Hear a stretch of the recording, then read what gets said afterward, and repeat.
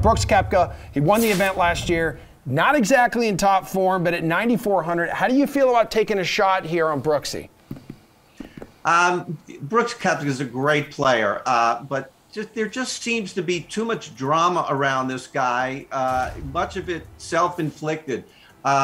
You know, he won here last year, and he deserved the win, but sort of Xander Schauffele kicked it away, and Koepka won the tournament. He's good enough to win any time out.